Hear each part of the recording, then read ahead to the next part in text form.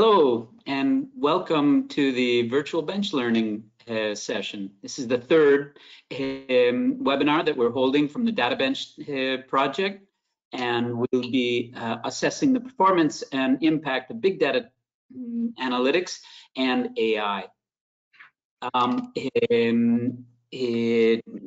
Today,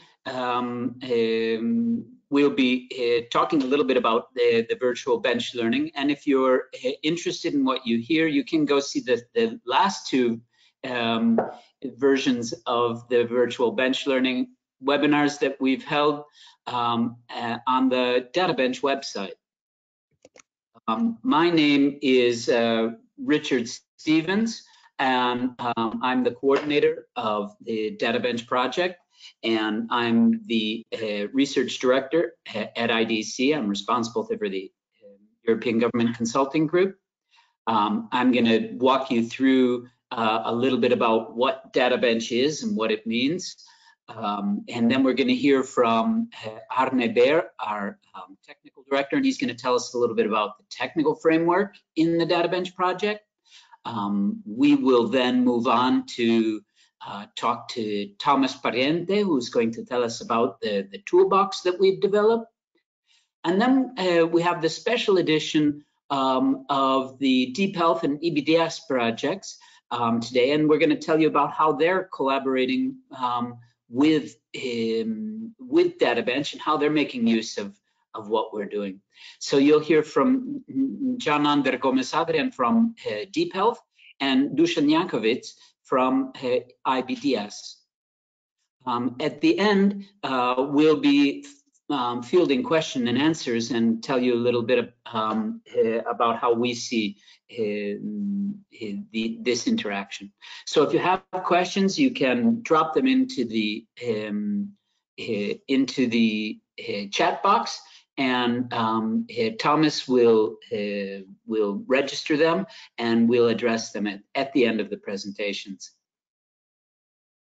So again, from DataBench, that's myself, Arne, and Thomas. From the DeepHealth project, you're going to hear from John and Dusan from the I-BiDaaS project. So again, there'll also be some poll questions that you can respond to during the webinar. And at the end, we will send you the presentations that we've made today. And we'll also keep you updated if you should so choose to be included with further webinars and other information coming from the project if you do want to be involved. So the first question is why a DataBench? Why did we do this? Essentially, we find that no one doubts the fact that benchmarking your technical applications and your specific tools to see how well they're working is a good idea. I had come from a software company, and I would have been the first one to tell you that you need tools to assess your applications. And actually, the tools that we provided were the best ones to actually assess our own tools. However, what we find is that there's a pretty deep base of knowledge on how to do technical benchmarking and why to do technical benchmarking on specific components. However, what companies have told us, and specifically in this project, we've surveyed 700 companies, and they've come and told us that they actually lack the correlation between those technologies and the business potential of their companies, and to know exactly why they should be doing benchmarking and analyzing these tools is not really clear.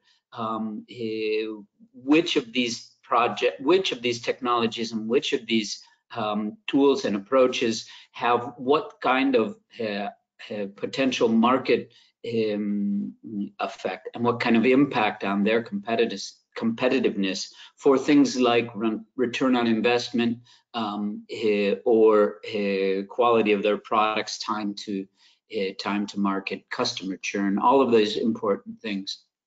So we see the examples out there, but we don't really know how to improve the tools we use to make sure we're harnessing big data analytics and AI in the proper way. The approach was essentially to intercept the data coming from the benchmarking tools and provide metrics that compare it to existing benchmarks from the business community. So to do this, we prepared a benchmarking framework. We have done analysis of the data that's out there, provided a toolbox of benchmarking approaches that we'll get to have a look at in just a minute with Thomas, and provide a handbook or guidelines that will show people how to implement this kind of system and the types of metrics that you need to be intercepting.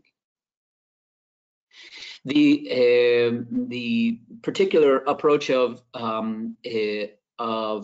DataBench is to merge the evaluation of technical performance on one hand with the evaluation of economic and market data on the other, to provide specific use cases of people in different vertical industries using big data analytics and AI, and provide guided pathways to using the toolbox that now you're going to hear a little bit more about. So this is basically the idea behind DataBench. And now what I'd like to do is I'd like to pass the floor to Arne, who's going to tell us a little bit more about the framework. So I'm trying to do that now, Arne, and I've given you the floor.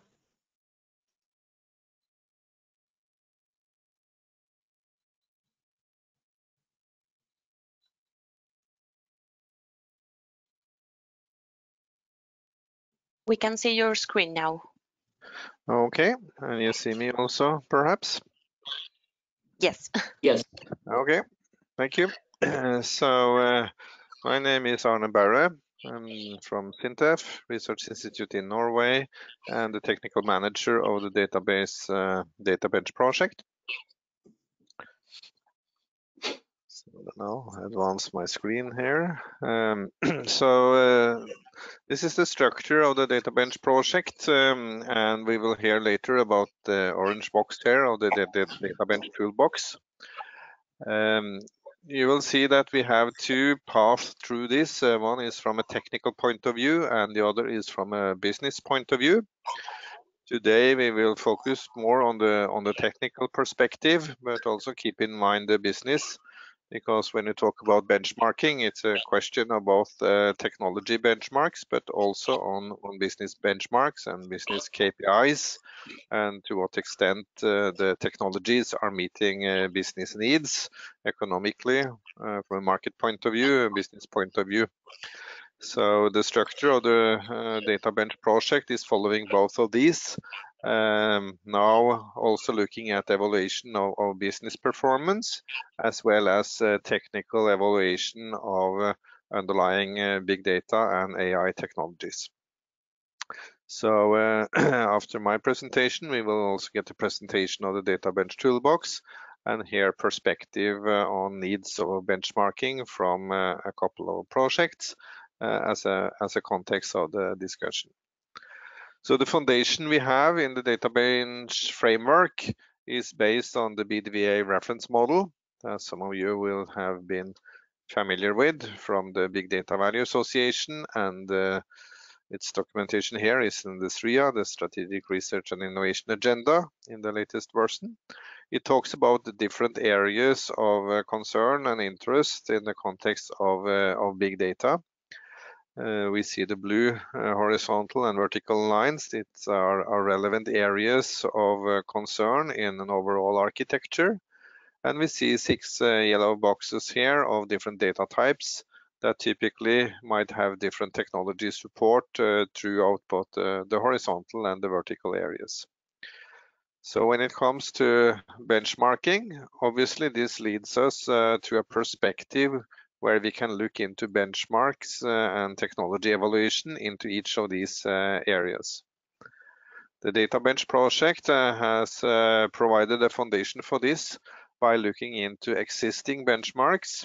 So one of the starting points and the perspective of DataBench is that there is a lot of existing benchmarks out there. Can we make use of those as a foundation for specific use? So do they provide value, say, beyond the context they have been developed in? And some of them have also been developed in a generic context. So already we have public reports about benchmarks that we have categorized into the different areas here, the horizontal as well as vertical cross-connected areas that can be read. And that also has a foundation into our toolbox that we will present a bit later. So looking at these areas, to some extent they follow a structure from the bottom up here, looking at the external environments and IoT and sensors and actuators that are our main producers of data. Also historical data available in databases in the cloud, the link to high performance computing, the data management of storage systems. Often now dealing with data, it's a main concern to deal with authentication, data protection, access control, so that the data can be used by the right persons for the right purposes. Different kind of processing, batch, real-time, interactive, leading up to analytics. And analytics is not only classical data science, but now also increasingly use of AI and machine learning that is part of this, and visualization and user interaction. All of these areas are typically connected together in what we call pipelines. So the top level generic big data pipeline that we are using, you see here, going from the data acquisition and data collection through the data preparation and into the analytics, dealing also with the AI and machine learning and the visualization and user interaction. These are presenting the steps through the different areas shown in the reference model of the BDVA, the Big Data Value Association. It's also an extension now of concern when we look into AI and data-driven AI in particular. Some of you might have seen this figure, which is from the AI Data Robotics PPP preparations for a strategic research, innovation and deployment agenda. And the areas we see here of sensing, measurement and perception relates to data acquisition and collection. The continuous and integrated knowledge relates to the data preparation. The trustworthy hybrid decision making relates to the data analytics, and the physical and human action and interaction relates to data visualization and user interaction. And also data for AI is supporting all of this through data platforms. So we see also an evolution of these areas where the benchmarks that we will present and we are looking at can be enhanced also in this direction, and we also see a number of dedicated AI and machine learning benchmarks that are relevant. So all of this has been collected into a framework based on a matrix of the technical areas on the left-hand side and a historical development of benchmarks on the lower level. So in our toolbox, we have classified all of this along a number of different dimensions, from application domains to which areas of the pipeline and which areas of the reference model it covers. And this helps us and projects and organizations to identify relevant benchmarks for the areas of concern. We are also interacting with a number of benchmarking communities, and they exist historically from the database TPC, Transaction Process Performance Council, with an evolution over a number of years now. Also, the latest AI benchmarks are included into what we are looking at and are presenting through the toolbox. So basically, this is the framework that is instantiated into the toolbox. Here is some other contact points. We'll get back to that later. But basically, this is the introduction to the context of the approach and the communities and the benchmarks emerging from these that we have categorized and described has been digitally represented in the DataBench toolbox that Thomas will present next. So this was my introduction of the framework. And just to show now how this is represented in the DataBench toolbox, Thomas will continue with that in his next presentation. Any questions you might put into the chat, and we will address that later on in the presentations we have. So please, Thomas. Thank you, Arne. I'm going to take the presenter rights and share my screen. 1 second.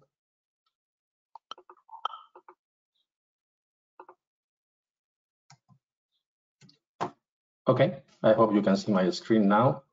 Yeah, we got it. Thank you. So thank you, Richard and Arne, for introducing the toolbox. I think that makes more sense now to go directly to the demo, although I have a couple of slides just to localize a little bit more what the toolbox is and what you can expect. So basically, the toolbox is the result of this project of DataBench. Or the aim is to be a kind of a one-stop shop for big data benchmarking, not only from a technical perspective, but also from the business perspective, allowing access to not only the technical benchmark, but also some results coming from the business side. So trying to mix both worlds together somehow, serving the purpose of different kind of users. And here we have the selection of users that we believe that can profit from using the toolbox and the tools created in DataBench. I would like to mention, for instance, benchmark providers, which are people that normally create a benchmark, design a benchmark, and they would like to advertise their benchmarks and be searchable through this toolbox. So they could ask for a user and then create their own benchmark, annotate and put some tags on top of this benchmark, and automatically being generated and searchable via the toolbox. They could be more advanced and try even to automate the deployment and execution of those benchmarks from the toolbox, but sometimes it's not necessary, and just being able to access to the GitHub or to the repositories where the benchmark are is more than enough. We have also the technical users, which are the users that mostly will benefit of the benchmarking aspect, the technical benchmarking aspect. So, for instance, if you are someone that would like to benchmark your own system against others, or you would like to check your application or find benchmark or results from other benchmark that have been carried out in the past, you could go to the toolbox and try to find some results, the benchmark that fit your needs, and even execute them if they are able to automate this execution or deployment, or to go directly to the page of the benchmark and follow the instructions. Then we have the business users, as Richard and Arne mentioned. This user will be able to understand, to search and try to understand what benchmarking can do for you from the business perspective, what are the type of tools and benchmarks that are out there, getting some extra information about sectors, potential use cases on big data and AI, and similar experiences from others. So that sometimes helps you to understand exactly what you are aiming at. And last but not least, and especially in this webinar, we are also targeting the projects from the Big Data Value PPP, because those are our natural playground for testing and trying and getting feedback regarding benchmarking and the effort that we are doing in benchmarking big data. And that's why we have today a couple of projects sharing their experience and also setting up some kind of requirements for us that will be quite interesting to go forward in the coming months. So I would like, I always say that the toolbox is really a box of tools, as the name implies. So it's not a single tool, it's accessible through a single user interface, a web user interface, but it gives us access to different results and even tools. So we have, and you will see now, a catalog of technical benchmark, a catalog of knowledge, what we call knowledge nuggets. But we have also pointers and access to other tools, such as, for instance, this self-assessment tool that allows organizations to self-assess themselves against the world of benchmarking. And we will have pointers to others, such as the project handbook and architectural blueprints, user journeys, so many things that can be accessible from these tools, from this toolbox. So basically, you have to look at this toolbox as a kind of a container of different bits and pieces that we are putting together in the DataBench project. So from the technical perspective and the knowledge perspective, the tool, as you will see it now, is divided into two main aspects. One is the knowledge aspect, what we call knowledge nuggets, and the other one is the technical benchmarks. So we have a catalog of knowledge nuggets. This is simply some examples of different knowledge nuggets that we have already in the toolbox, such as business KPIs or quantitative, qualitative benchmark per industry use case, etc., etc. But we have also the technical benchmarks that Arne was talking about, a list of different type of different benchmarking tools or different elements where you can browse and access to the actual technical tools to perform benchmarking. So this is at the end, in some cases and specific cases, has been integrated with the toolbox in order to be able to download, deploy, and execute the benchmarks directly from the toolbox. And this is the sample of these three that are here. And we have a procedure in place to actually be enabled from benchmark providers to include and integrate much more benchmarks if needed. So this is what you are expecting to see. So let's go now to the web page of the toolbox, which is here. Let me put it in the whole screen. So this is the web tool, as I mentioned, of the toolbox.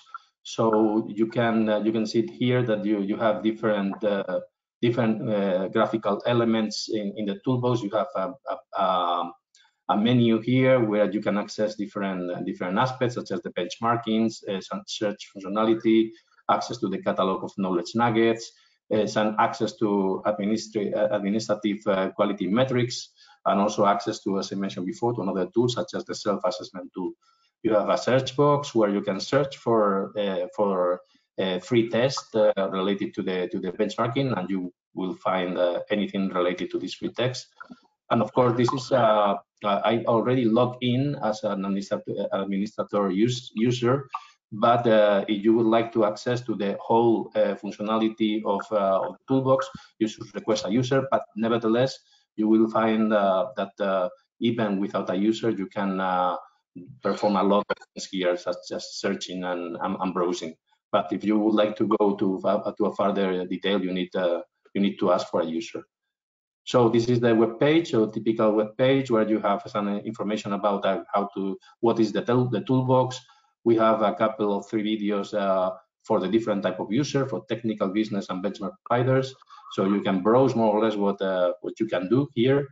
And then you have what we call user journeys for these 3 type of users, which are somehow selected paths for this type of users, where they can find hints on how to use the toolbox and how to find their desired results.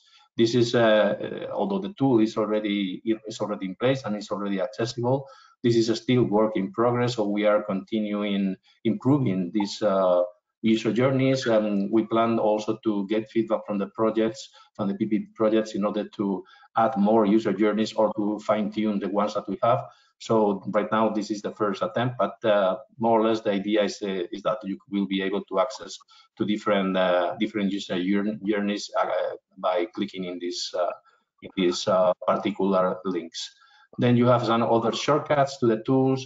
We can access to benchmark organizations. For instance, benchmark organizations are the ones that Arne was presenting before, such as SPEC or STAC or the LDVC Council, etc., etc. So you can browse this information and also have links to the specific information that you're browsing.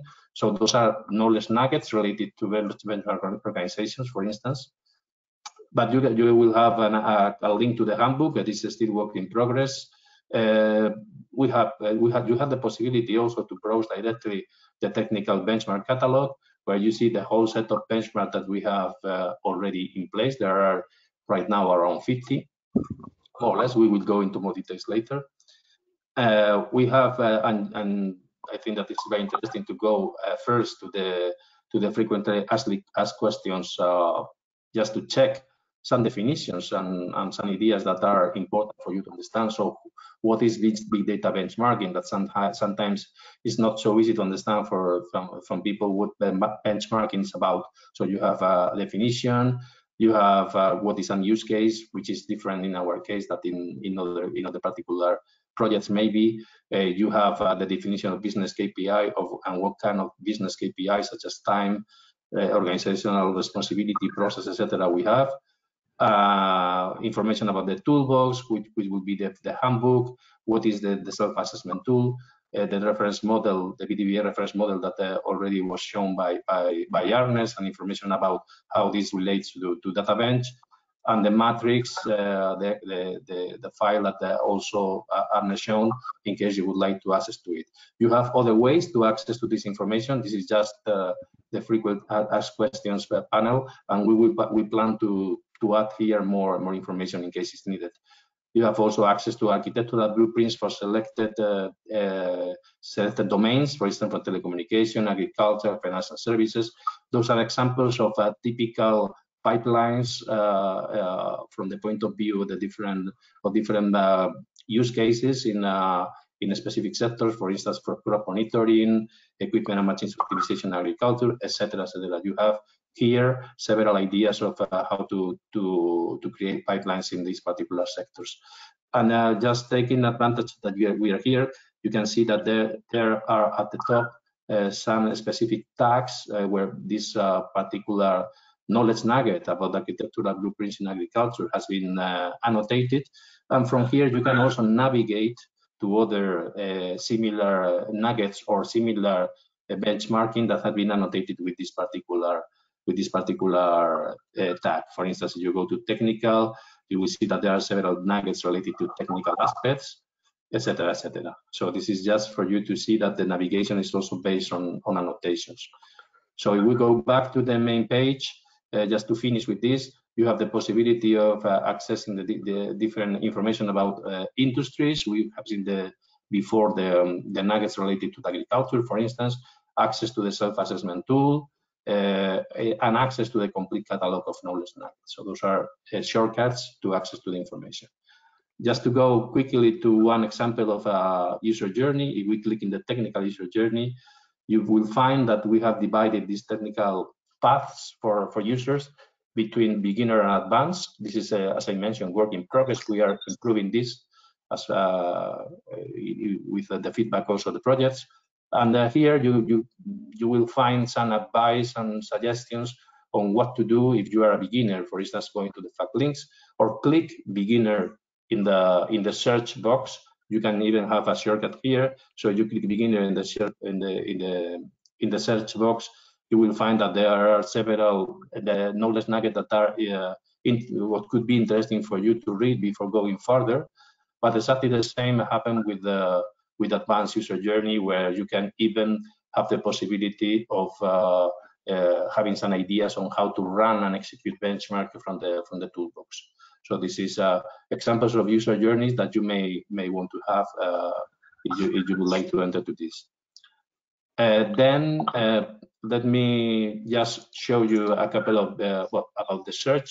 I already mentioned that you can type anything here. Let's search, for instance, for Hadoop and try to find which benchmark are dealing with Hadoop somehow. And you can hear a list. You can see here a list of existing benchmarks that are talking about Hadoop, or they provide some benchmarking tools over Hadoop, and also some particular related nuggets that maybe are important also for you to understand the type of benchmark that we have. The same happened with anything that you may find here, but let me go to a couple of search that we have. For instance, we have a search based on the reference model of BDV. In particular, this is the same visualization that I've shown, but here is clickable. So you can, for instance, click on the data analytics layer, and you will find the benchmarks that are related to data analytics and AI, as you can see here. Most of these are related with AI. You can browse any of them. So, for instance, if we enter to this one, by examples, you will find that all of them have this particular explanation, such as a description of what the benchmark is, some references to web resources, when it was updated last time, which is important because sometimes some benchmarks are not updated very often. Exactly the type of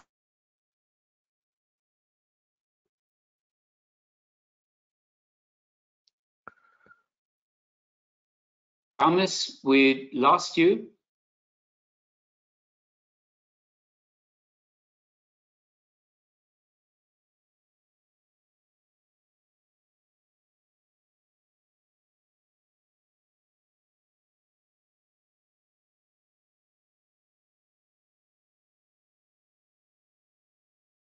Yeah, I think there's something wrong with Thomas' connection. Ricardo, do you think that you can continue? Well, I Yes. guess we have been more or less through the main thing of the toolbox presentation. So it was not much more, at least remaining. So instead of coming back, I think we'll, in the second time, we'll continue. And the next step we have is basically for two projects to present themselves and their perspective also related to benchmarking. So I don't know if you'll show the agenda, but we can also go directly to that with the two presenters we have from the DeepHealth and the I-BiDaaS project, which are two of the projects in the BDV PPP portfolio projects. As you know, there is now currently more than 40 projects running. And a number of those will have some interest related to benchmarking, both technical and business benchmarking. And I will hear the perspective here from the DeepHealth project and the I-BiDaaS project. Okay, I just gave control to John. Yes. Perfect. So Yes. then, John, you can introduce yourself and the project. Okay, thank you. Can you see my? Yep, we my got it.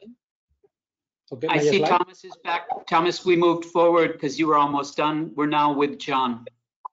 Yeah, sorry about that. I had some problems with the connection. Okay, can I start? Okay. Yes, please. Please go ahead. John. Okay. Well, I am John Ander Gomez. I am the technical manager of the DeepHealth project, and I come from the Technical University of Valencia. Okay. Well, first of all, I would like to thank the DataBench project because he the project invited us to participate in this virtual workshop. Okay. Well, there is no time to present the project, but let me to highlight the goals of the project. So the main goals are these 3 bullet points, which are put HPC computing power at the service of biomedical applications with deep learning needs and apply deep learning techniques on large and complex image biomedical datasets to support new and more efficient ways of diagnosis, monitoring, and treatment of diseases.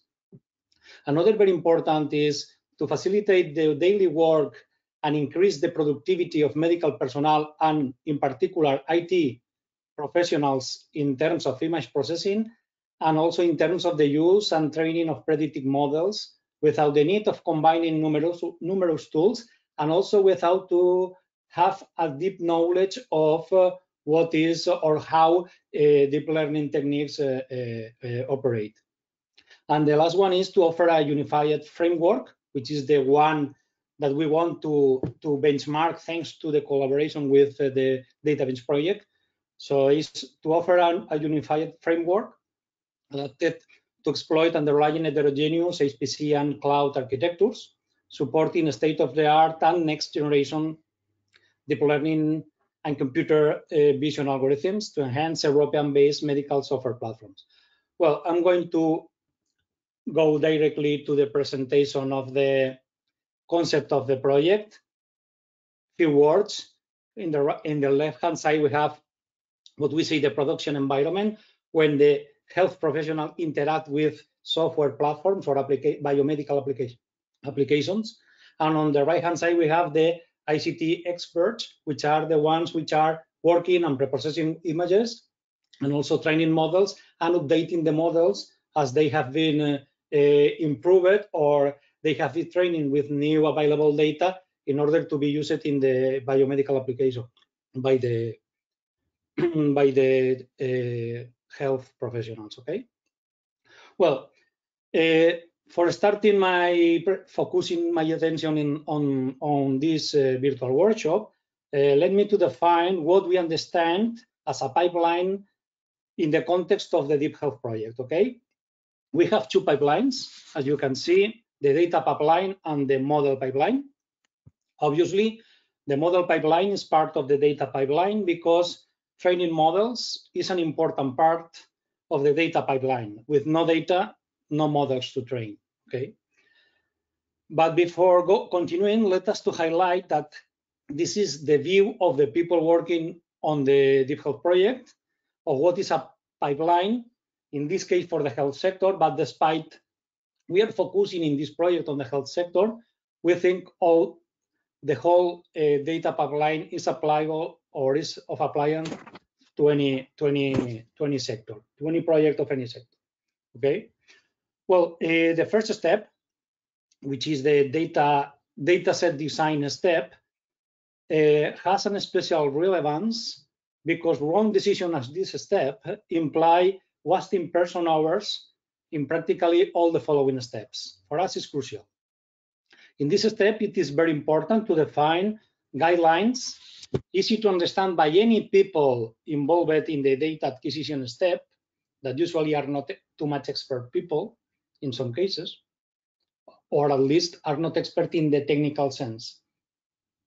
And also, it is very important to define protocols to check data quality during the following 3 steps, the data acquisition, data curation, and persistent data storage, okay, in order to detect useless data as early as possible and to fix where is the problem, or to fix the problems that are storing data or acquiring data which is useless, okay? Well, these 3 steps, the data acquisition, data curation, and persistent data storage, are a continuum, in fact, and with a good design in the previous step, I mean the dataset design step, all the tasks within the scope of these 3 steps can be carried out with a high level of automatization, which is the purpose of any project, in order to save cost, okay? Obviously, some redesign actions could be required, mainly or in particular, to improve the definition of the data lake structure, because sometimes, despite a good definition has been done in the first step, when we are implementing the data lake or the data warehouse, we find that some things need to be improved. Okay, so this is so normal, so useful. Well, the training loop or model training loop, okay, this is the typical loop for train and evaluate models. Okay, depending on the problem to be addressed, the models can be descriptive in order to raise some to trigger alarms, could be predictive in order to give us an estimation of which be the values for the next week or the next month, etc., of different things, and could be also prescriptive. Okay. Well, at this point, I would like to highlight the relevance of using software frameworks capable of leveraging cloud and HPC infrastructure in order to carry out the distributed training or distributed learning, okay? Because when we are managing images, and sometimes the images are so large, using all the images in a single computer, even using a GPU, usually is not enough. We need to distribute the computing in order to get models trained in a time which is, how to say, a time which is under the schedule of the project or of the task, okay?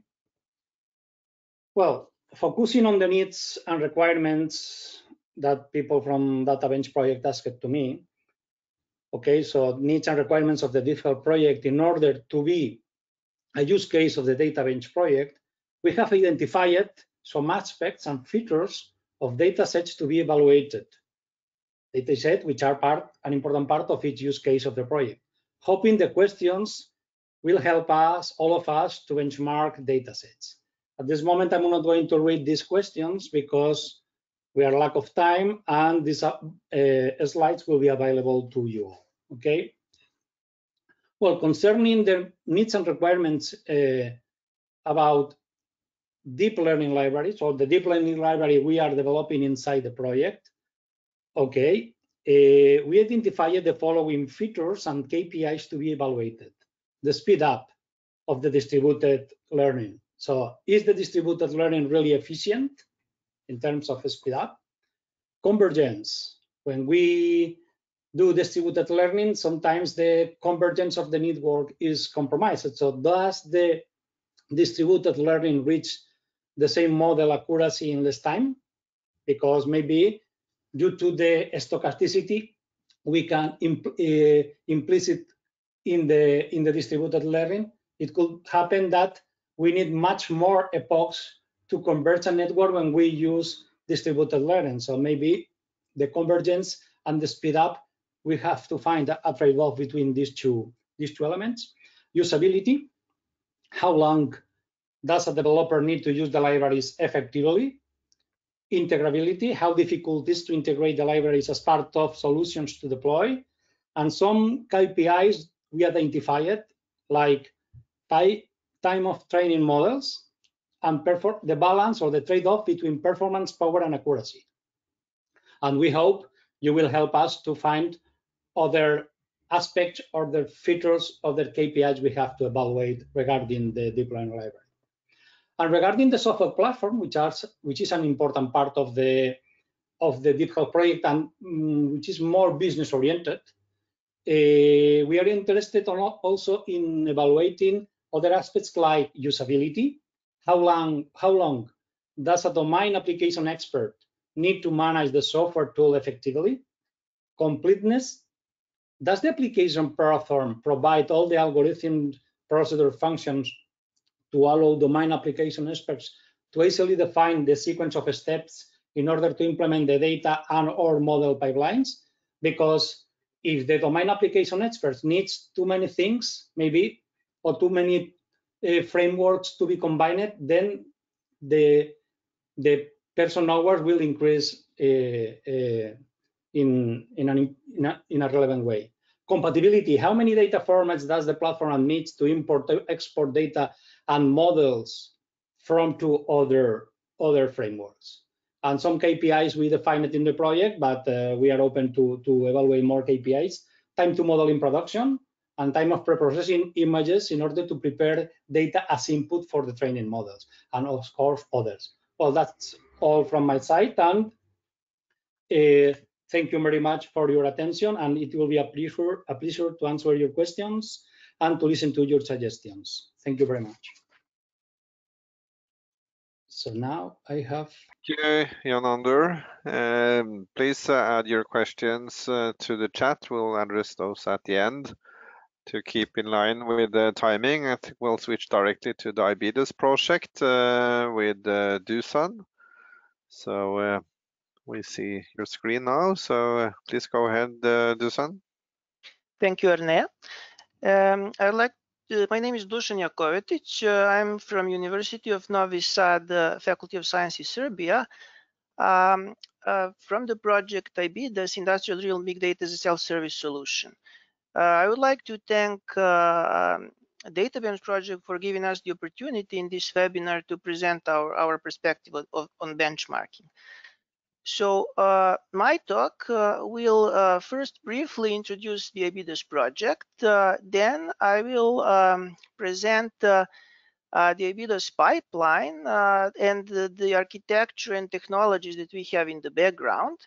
Then briefly mention how I-BiDaaS relates to the BDV reference model. And finally, I'm going to present the benchmarking landscape and needs of I-BiDaaS. We can act in the context of collaboration with DataBench both as technology users or technical users and the business users. And so I will try to present briefly what we have, what is the landscape currently, some points of connection in relation with DataBench, and also the needs that we have. So very briefly, I-BiDaaS started January 2018, which means that we have about 6 more months till the project end. This is a research and innovation type project. We are a consortium of 13 partners, and here are the links on various media where you can reach us.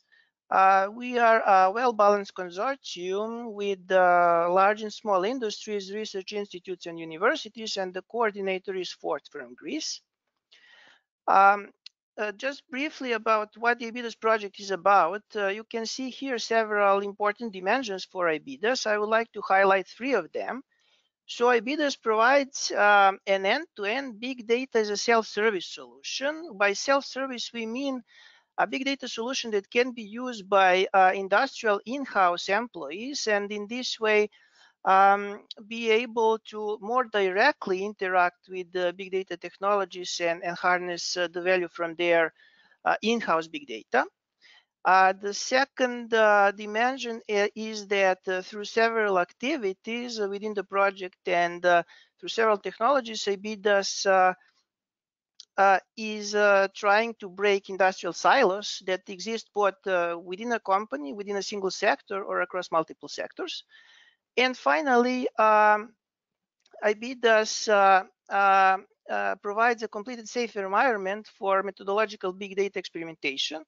And in particular, we focus on manufacturing, telecom, and financial or banking sectors, all of them being included in the research and surveys from DataBench, I believe.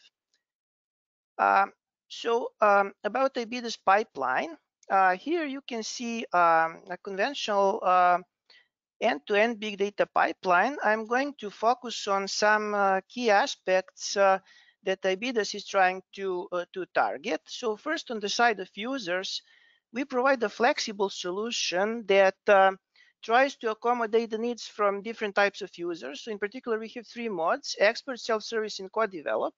Expert is meant for expert big data developers that basically upload their developed big data code to the platform.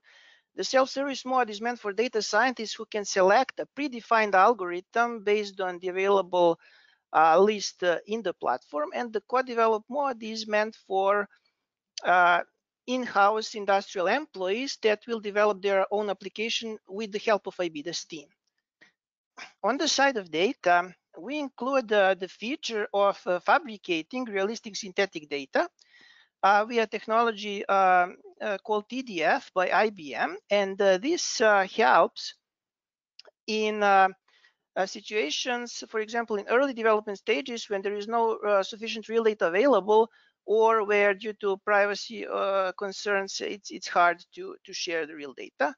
On the side of analytics, we cover both stream and batch analytics, and we allow to visualize results and share models. From the perspective of technologies, here you can see a complete architecture of I-BiDaaS project. I'm not going to focus how it works, just breaking down according to I-BiDaaS work packages, presenting what we have in there. So on the side of data user interface and visualization, we have the TDF tool by IBM, Universal Messaging by Software AG, which is a message broker, and AVT by Aegis, which is a tool for advanced visualization. On the side of batch analytics, we have the COMPS programming model by the Barcelona Supercomputing Center, Cuba, which is a data management tool, QBeast, which is a data indexing tool, and advanced machine learning module, which is a set of machine learning implementations developed within the project in the COMPS programming framework. For the streaming analytics, we have complex event processing engine by Software AG and GPU accelerated analytics by Fort. And finally, on the side of resource management and integration, we have the Atos resource management tool and ITML integration services.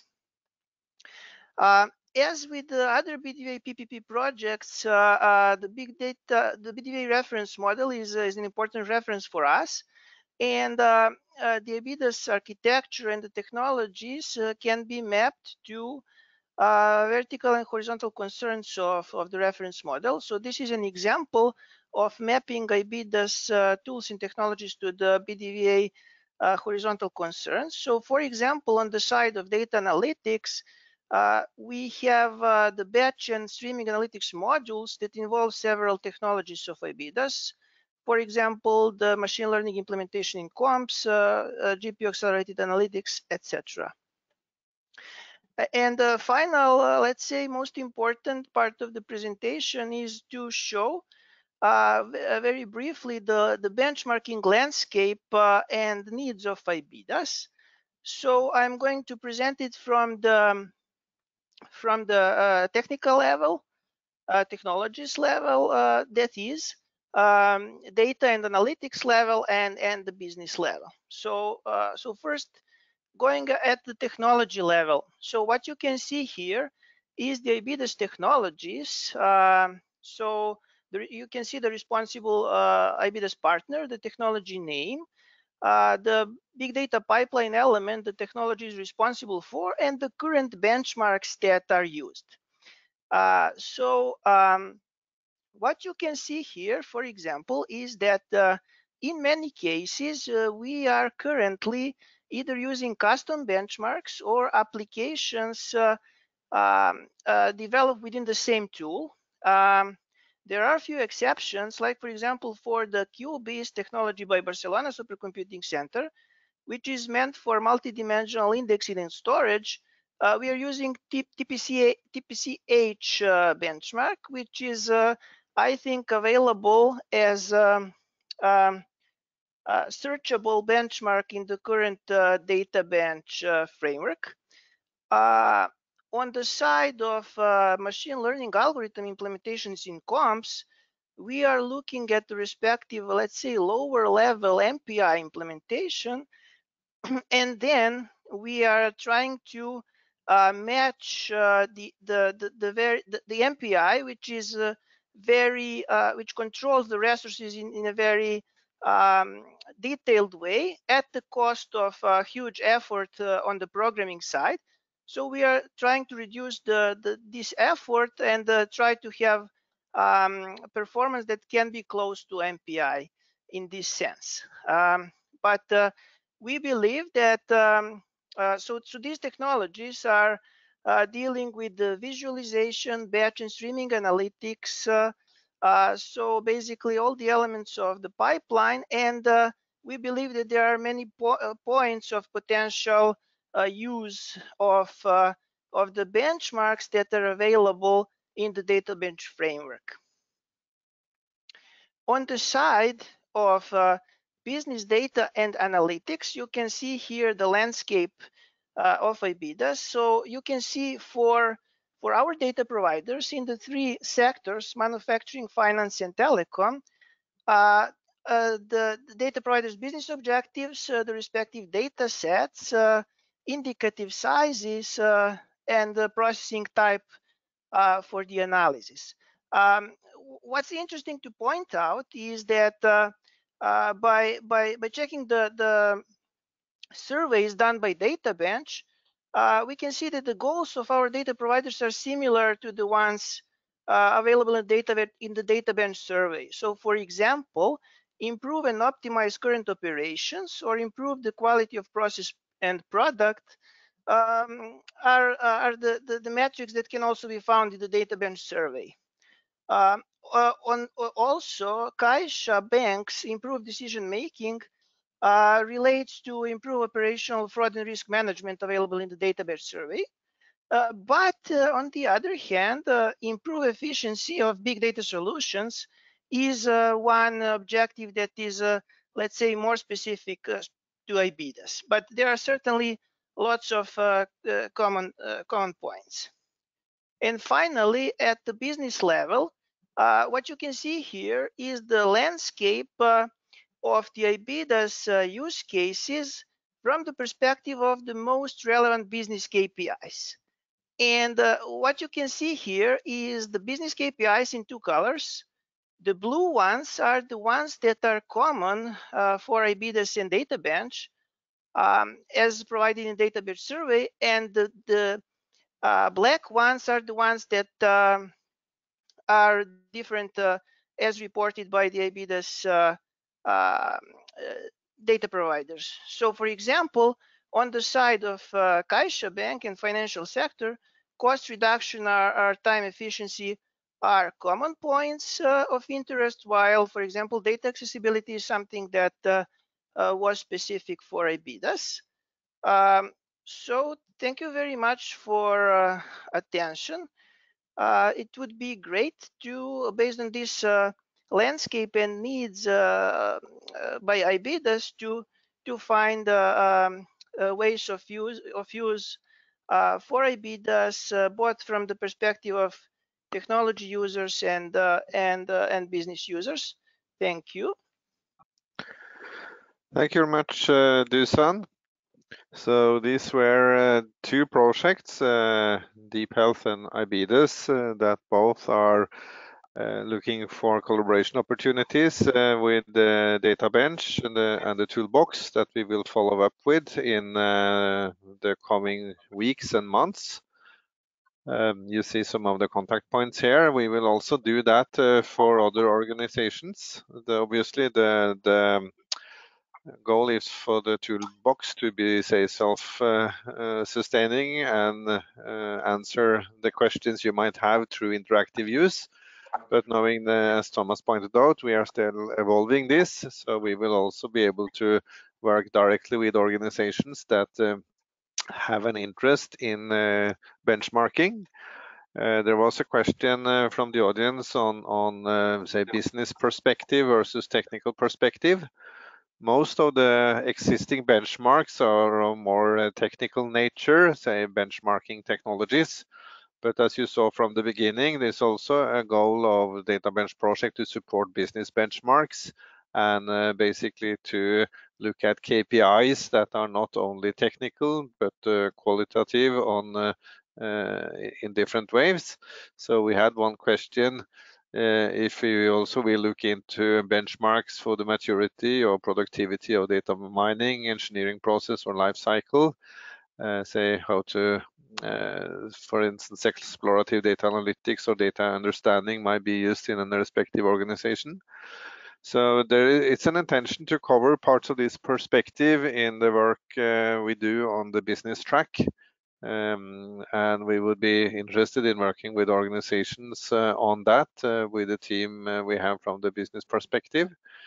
as well as those that might have an interest in technology benchmarking along all of the areas that you saw in the BDV reference model, as well as in the AI PPP model. So use the contact points you see here to follow up with us or some of the presenters directly, because we have allocated some time and resources to work with the users now in the coming weeks and months.